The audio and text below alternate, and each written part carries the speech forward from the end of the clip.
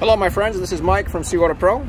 We're out here at Lighthouse Point, just north of Miami.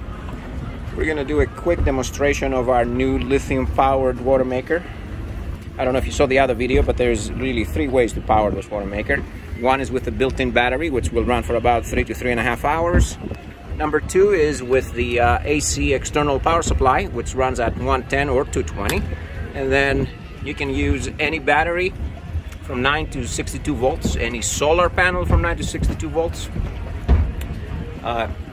Again, it could be a car battery, a boat battery, straight out of the solar panel. You don't have to have a battery charger in between.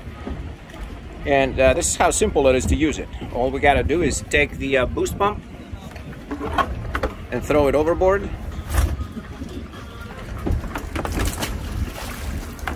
And this is the brine line and the freshwater line. And all you have to do is flip the power switch to the on position.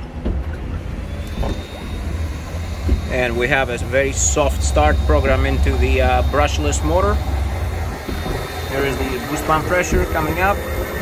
You don't have to mess with the high pressure. It's already dialed for 800 psi. In a few seconds, pressure will be up. No need for adjustment, no need for anything. And here comes our brine water. And shortly after that, we're starting to produce fresh water.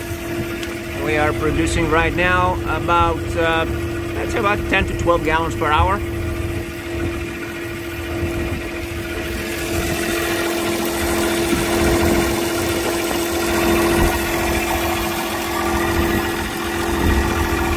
All brushless, about 300 to 350 watts, depending on water salinity and temperature.